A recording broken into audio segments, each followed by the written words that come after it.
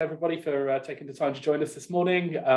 We've already introduced ourselves, but again, from the top, my name's Les. I'm joined today by James, and we're going to talk to you about DSM 7.2. So me and James make up 2/3 of the product specialist team, which is a polite way of saying, we scope out larger projects. We make recommendations on kit for medium to large orders. So you're in safe hands today. This webinar is going to cover a few features of 7.2. Won't cover everything. If I did cover everything, I'd have you here all week, and I don't want to do that to you lovely people. So we'll start off with taking a leap to 7.2, quick chat about the upgrade process itself. We'll move on to immutable data storage and backups, which is something that we put a lot of focus on for this release. We'll talk about changes to the storage pools themselves, which is, of course, the core of what we do here at Synology. And also, we'll talk a bit about our Teams notification integration, which is a feature that I, as an ex-sys admin, was particularly excited about. Finally, we'll wrap it up with a few other big improvements that probably don't warrant their own section of their own, but a few other exciting things to share at the end. So to start with, when it's time to upgrade, just a few things to consider. Firstly, and most obviously, does your current hardware support the upgrade? Now, we've gone back fairly far. I can't quote all of the models off the top of my head, but double check on the website. When you go onto the page that I'll link you to in a moment, you'll be able to select the latest firmware for your model. And if it doesn't say 7.2, then unfortunately, maybe time to upgrade. Once you've checked you're compatible, you might want to just back up your config data. It's pretty easy to do. You just go into the control panel on the Synology device, update and restore, and in that menu, there's an option for configuration backup. And the last thing, of course, just schedule a little bit of downtime. Starting off with our first demo, how to upgrade to 7.2. So at this point, we're going to assume that you've already grabbed the firmware file, which you can grab from the link above. And if you're watching this on the YouTube later down the line, you can scan the QR code. That will again take you to the relevant download page. You can stick in the model of the device you're trying to upgrade, and it will give you the right firmware file for you. Once you've got that file, you are just going to go into a control panel, and you're going to go into update and restore, and your DSM update. You can't see it here, but you're just going to go into a standard Windows Explorer, go into your downloads folder, select that file, and hit OK. And it'll take a little bit of time. How much time it takes will depend on the unit itself and the configuration. When you're done, you go back into your control panel. You should see under DSM update that you're now on version 7.2. Although this was taken at the beginning of the month when it was still in beta, so the exact version will probably vary from the one that you see. Now that we're upgraded, let's move on to talk about a couple of the features. Now, again, data security and immutable storage was one of the key focus areas for this release. Everyone's increasingly concerned about ransomware as ransomware becomes more and more sophisticated and more prevalent on the internet. So here are just a couple of things that we've added to add additional protection to your devices. First thing that we've added is what we like to call WORM, which stands for write once and read many. This is our simplified model for adding immutable storage pools to the NAS offering. It's quite granular in how it can be configured and how it can be set up. So the first feature, the tamper-proof clock, is your duration. How long do you want to protect this data for? Maybe you have a 6-month contract that can't be adjusted in that 6-month period. Maybe you have data that you're keeping for 3 years for GDPR compliance. You can set data to be immutable for an indefinite period of time. That bit's up to you. The next function that we have is a grace period. Maybe, again, you're working on a contract with an external contact, and it's going to be protected once it's finalized, but it's not quite over the line yet. You might need to make a couple of changes. So you can set a grace period, perhaps sort of 7 days, 24 hours, and during that duration, you can go in, you can make changes, but once it's reached that period where everything should be done and dusted, that's when your immutable period kicks in and no more changes will be allowed at that point. We also have an appendable mode, which means that if you're working on a document that will be expanding, you can always add more information to it. The only thing you can't do is change any previous information, so nothing can be lost, but the file can grow over time as you add more information to it. And also, we've included this functionality for backup snapshots. As well as individual folder shares being protected and volumes, you can have snapshot backups that are also protected by immutable storage to save and recover from snapshots at a schedule that you set. Finally, there is the admin-only overwrite function, which is applied in enterprise mode, but not compliance mode. What this means is, if there is an error, if a file is uploaded an error in enterprise mode, someone with significant administration privileges would be able to go in and remove that file for you. In compliance mode, no, not even a top-level administrator would have that access, meaning even if their accounts were compromised, ransomware would not be able to encrypt or remove, otherwise tamper with the files. We'll show you how to set this up in just a moment, but before we do, just another thing to cover. We've now added full volume encryption. Now, previously, you could encrypt individual file shares, but at 7.2, this is now an option on the volume and LUN level, which obviously means that if the physical drives themselves are taken out and stolen, there is still a backup, there's still encryption in place on that volume. It cannot be read. And we've also noted that with full volume encryption, as opposed to individual folder share encryption, there is up to a 48% increase in sequential write access. And lastly, for this section, we, as I said, have rolled the worm technology into our backup snapshots. So immutable snapshots are now available. As with our standard snapshots, you set the frequency that they're taken, and they're easy to restore to. But that information as well, you can set an immutable timer so that no snapshots can be tampered with within that period. And we'll show you how to set that up in just a second. I'm going to hand over to James now, who's going to show you how to set up Worm, and then also show you how to set up the immutable snapshots. Yeah, absolutely. So we've got a couple of exciting demos to showcase. So actually, if I just jump over to my my shared folder. So here we've got this set up on a NAS that is running DSM 7.2. And we've got a folder here. So this is called important, do not delete. Of course, brilliantly named file, brilliantly named folder. Of course, you don't have to name it that way. You can choose whatever name you want. But in here, I've also got a file that's called do not delete. So if I open that up, and hopefully that's opened up on my other screen. So if I bring that over here, we can see there's just a nice simple text file that says, this is a test, hello world. And we can just kind of make a bit of an edit in here. So for instance, if we wanted to say, please do not delete this important information. Now, if we wanted to save this, so we can just select Control Save. And now actually, instead of just saving this, this is actually going to try and save as.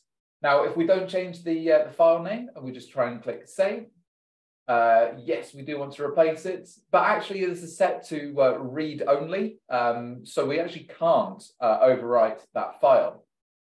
Now, obviously, that is something that we've had previously when we've had just like a read-only file, read-only format to a folder, but we wouldn't actually ever be able to write back into that folder. Now, what I can do here is actually if we change the name slightly, so if we said this is important information, and now we try and save this, we can see that now it actually has saved directly onto the NAS. So yeah, it's a really good way of protecting all of that data. Now, I hear what you're saying. How do we actually go about setting this all up? Well, if I jump onto the NAS, there we go. What we can do is just the same way as we would normally set up a shared folder. We can go into Control Panel, select Shared Folder, and then under here we can select Create and Create Shared Folder. Now we can give this a name. So again, please do not delete my photos if we wanted to create a folder to share photos into.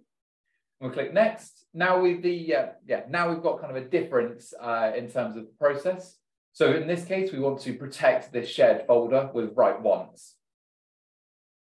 Now, this is actually because, of course, we cannot roll back any file versions. This is actually going to disable the recycle bin for us. So yeah, that won't be an option. We'll click yes, we're happy with that. And actually, now we can choose whether we want that enterprise or compliance mode that Les was mentioning earlier. So here we'll just select compliance mode. Now, one thing to note is any volumes, which these these immutable storage pools are written onto, cannot be deleted because, of course, this data is protected. Now, we are going to create an auto lock. So instead of having to go in and manually lock those files individually, we'll automatically lock it. And actually, in this case, as soon as a photo is written to it, I want it to lock immediately. But I also want to have these photos remain locked forever, because of course, if you've got baby pictures, you don't want them being overwritten, no matter how long you have them for. Now, again, because these are photos, we won't be able to append them, so we won't be able to add on to the end of those files. So here we'll also select immutable, and once we're happy with those settings, we'll click next. Now, of course, we've got data checksumming enabled automatically because this is these files are going to be stored for a very long time. But again, we could enable file compression and also a shared folder quota if we wanted to. But here I'm just going to leave those blank. And again, once we're happy, we'll just go over all of our settings. Yep, we're happy with all of that. We'll click next. Again, it's going to make a prompt to say that, yeah, any volumes that all of this data is written to cannot be deleted. But yes, we're happy with that. So we'll click continue. And that is now going to create it for us. So all we've got left to do is just put in our permissions there. So we'll just select admin and guest, which are actually turned off at the moment on this system. But my user here will put read write. And we'll click apply. And there we go, it's now all created.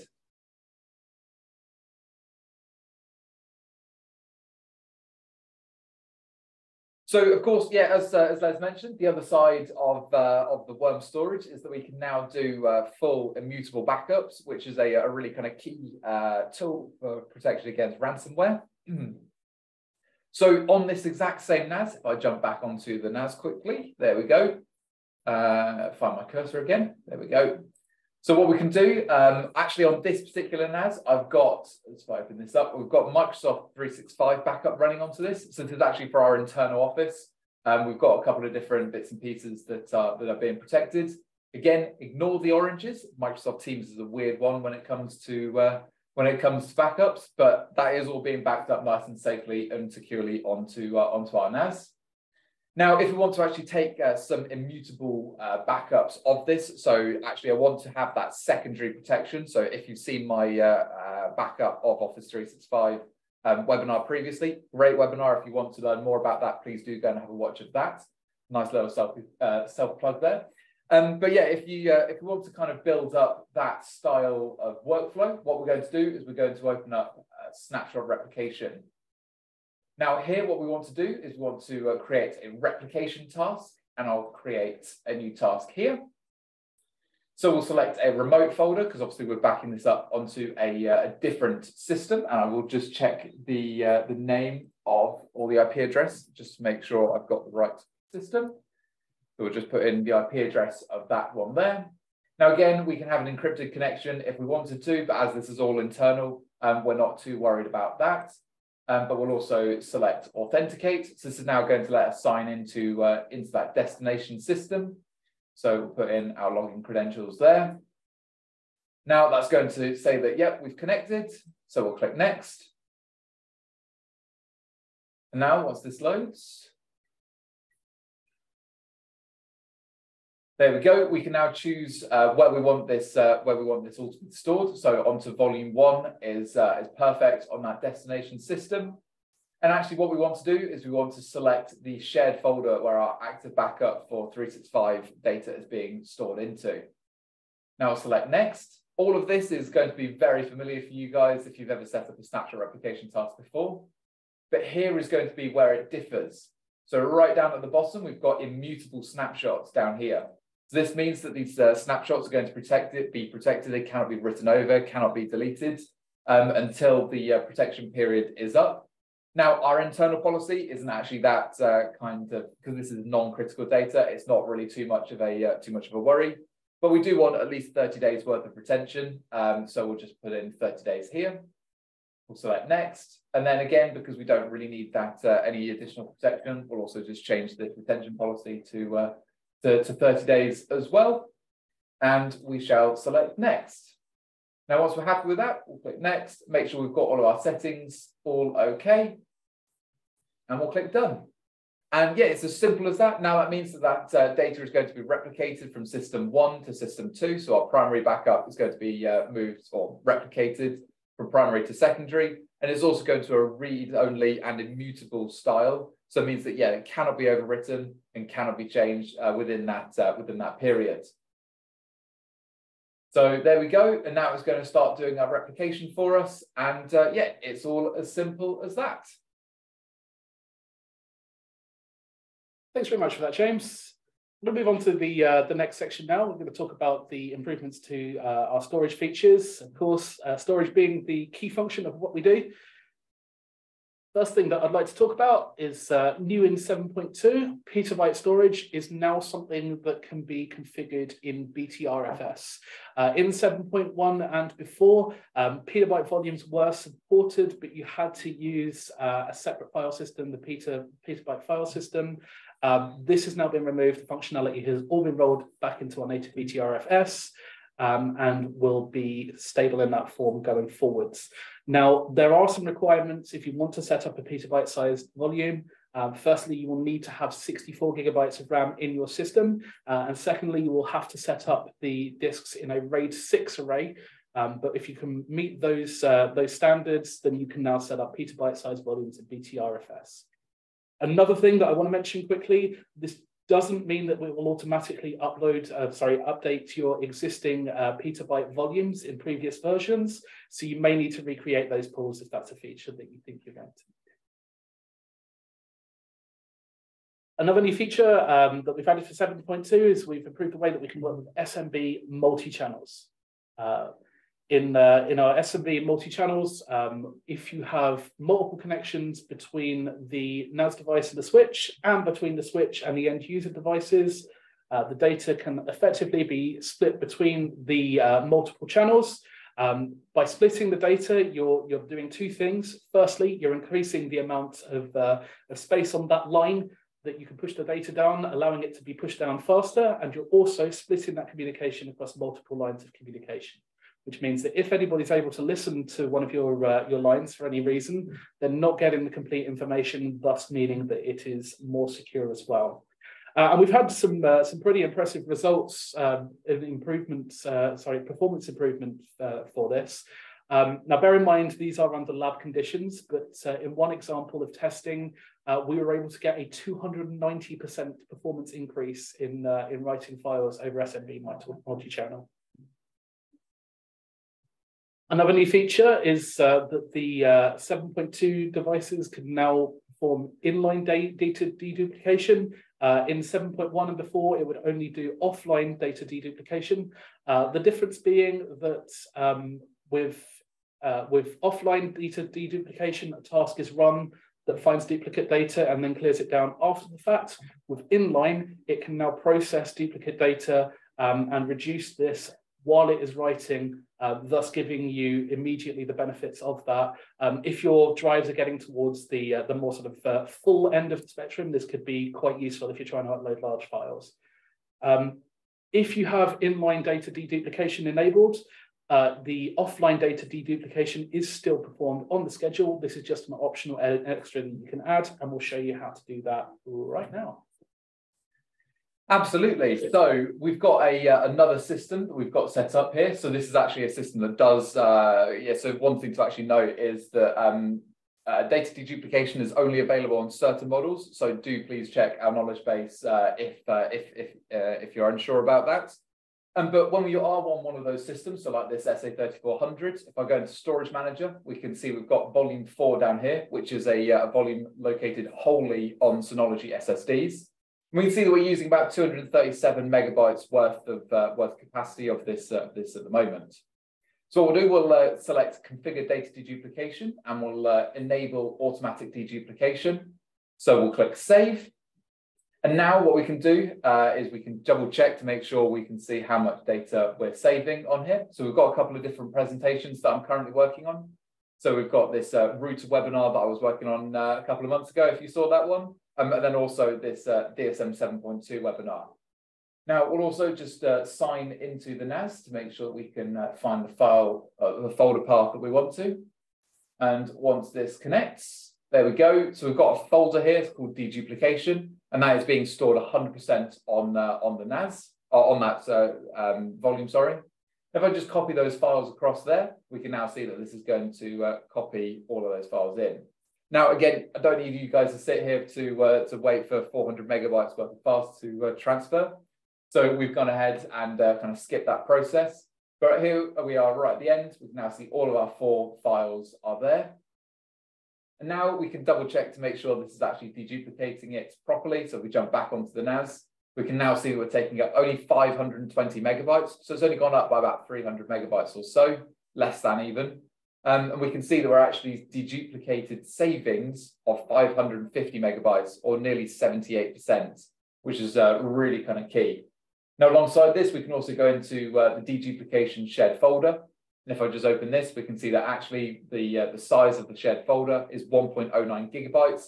But actually on that volume, we're only storing 500 or so megabytes. So yeah, it's a really kind of powerful feature.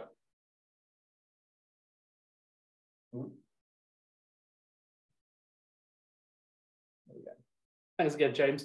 Before I continue, just want to ask the chat. I can see that people are sending questions through to the chat, direct messaging to us. Again, just so that they're not lost at the end, please use the ask a question function. Those are retained. We'll come back to those afterwards. If it's in the chat, even if it's direct to us, we might miss it. So please, guys, just get those questions into us in that way, so that we can make sure that you get answers. But moving on. This feature is something for our home users and small businesses to get excited about. We now support storage pools for M2 SSDs in several of our models. Previously, the M2 SSDs were exclusively for read-write cache, which does increase the performance of read-write on the larger volumes. But if you need a small amount of dedicated, very fast storage, for example, things like if you're hosting VM disks on the device, and if you work in perhaps photos or CAD 3D design, and you need just a small amount of very, very fast storage, this is now something that might be of a great amount of benefit to you. And we'll show you just how much now. Yeah, absolutely. So of course we've gone ahead and done a heck of a lot of performance testing on these systems. I mean, I don't need you guys to go and sit here and wait, because it does take a little while for all of this testing to complete. So we'll leave that there. But in our testing, we did actually see some really impressive numbers. So previously, this is all taken off a DS1522 Plus, so a 5-bay system. And when it was full of SATA SSDs, so the 2.5-inch SSDs, we were able to average about 790 megabytes per second in terms of peak read-write performance. But then if we compare that to the new NVMe SSDs, so the M.2 volume, we can actually see that, yeah, we've gone over 1,000 megabytes per second. So essentially, just with a few less drives, we're actually hitting near 10 gigabit line speeds on just 2 drives, which is a really kind of really kind of powerful tool. Yeah, and especially this is only a 5-bay system. Obviously, if we're looking at some of our 8-bay systems, which are even more powerful, potentially there's even more kind of room to grow on top of that. The last major section that we'll cover is the notification integration, which for me as an ex-sysad was particularly exciting. I don't know about you guys, but I receive lots of emails, I receive lots of calls, I get lots of notifications through our various ticketing systems that we use here at Synology. But the go-to, if I need to respond to something quickly, the first thing I see is that badge that won't leave me alone in the corner until I've read it. Instant messenger apps are a great way of getting information to the right people in a timely manner, and something that's easy to respond to. The other feature to this, you can set alerts only for the events that you care about and direct those to the right personnel. So you're not bombarding your teams with information that they don't need. You're sending specific notifications for specific events to the people that might need to action them. And finally, you can set custom notifications that will make sense to your teams. Every office has got their own sort of terminology for things. That built up from office culture. So if the wording is slightly different and will make sense to your teams, you can put that in there. And I also say as a tip, you can put things like reference numbers to internal knowledge base articles so that you can include the how to fix it in with your notification. So at the moment, we focused on Teams as I think we'll all agree the largest internal office communication tool. You can directly integrate our alerts with the Teams system with direct notifications for the events that you choose. And you can tailor that down to who needs to see it and which events are worth reporting. In addition to Teams, we also support Line straight out of the bat. Not so big here in the UK, but if you have colleagues out in Asia, then they might appreciate that functionality. And now that the framework is there, the intent is very much to bring more and more platforms to it. I don't have roadmap information for which ones are coming and when, but all of the big players are already being discussed. We'd like to hear from you guys, really. Let us know which ones you're most excited to hear about, which ones you're using in the office, and would like us to integrate with first. So by all means, reach out via the feedback forms or inquiries. However you can get in contact with us. We love this kind of feedback, and we will be pushing this through to our development team. I'm going to pass back over to James, who's going to show you how to actually set up one of these notifications and then show you it in practice. Yeah, absolutely. So if we kind of look back onto our NAS, so we'll also just get rid of the snapshot replication. Now, obviously, we've created that snapshot replication task, so it'd be really good to get some notifications regarding that, how that's kind of progressing. Now, again, as previously, we'll go down to the notifications, but if I open up rules, we can actually see this is going to look very differently to the old 7.1 and previously. Now, we've kind of done this, so you actually create a rule and then assign it to the kind of, where you want it to go, rather than how we did it previously, where we kind of did everything all in one go. So now this means that you can have loads of different rules, all go to different places, and you can kind of really granularly control everything. Now, what we'll do, we'll create add, and we'll also create a snapshot. I forgot how to type snapshot then. Replication notification. There we go. And what we can do is we can deselect absolutely everything, but then we can go back into snapshot replication. And if we want to get every notification from snapshots, we'll just go in and select all of these. So once we've done that, we'll click add. And now we can see this now pops up at the bottom of our list. Now, obviously, as Les mentioned, I can't speak this morning. Apparently, I need more coffee.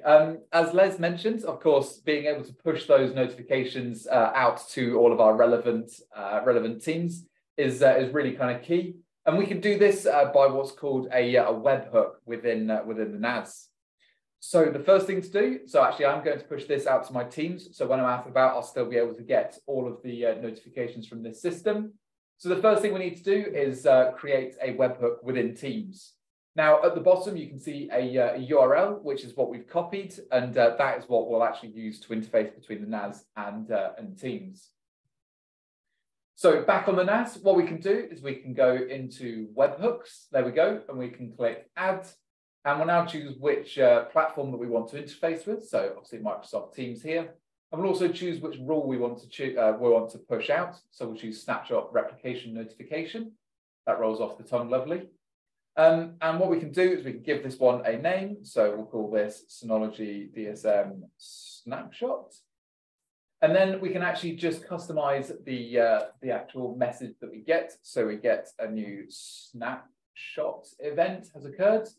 And if I go back and find my URL that we've taken out of Teams, we can now paste this into our webhook URL, and we can click apply. So that's now created it. So what we can do, we can select it, and just to make sure everything's working, we can send a test message.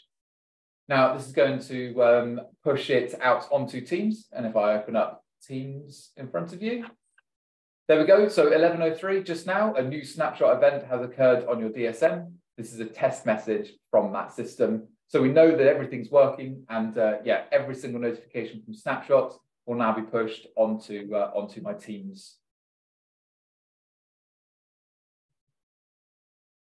Before we move on, I do want to add, I forgot to mention earlier, of course, we do support our own chat app as an integration feature as well. You can push notifications to our chat app, which is a good solution if you're a little bit more privacy concerned, as our chat can be enabled to be encrypted, and of course, no data is leaving the internal network. So I'll move on to the final section. We'll just talk about a few other cool features that have been added. Again, this isn't an exhaustive list. Please check out the website for all of the features that are added in 7.2. But we've removed a few of the individual storage script containers such as Docker, and combined them into Container Manager. There are a few out there, Docker being the most popular one, but we decided if we were to combine them all, it would be less of a management overhead for end users. So that now all falls under the one Container Manager, which should be a little bit more user-friendly. We've also made a few changes to Synology Photos. The Android edition of Synology Photos now supports WebP and motion photos. And we've just given the overall user experience just a little bit of a facelift for some ease of use. Finally, Hybrid Share. Hybrid Share was available in 7.1, but we've added a few new features to it, which should make it a bit more useful for you guys, including the global file locking to prevent conflicts when you've got multiple people in multiple locations working on the same file.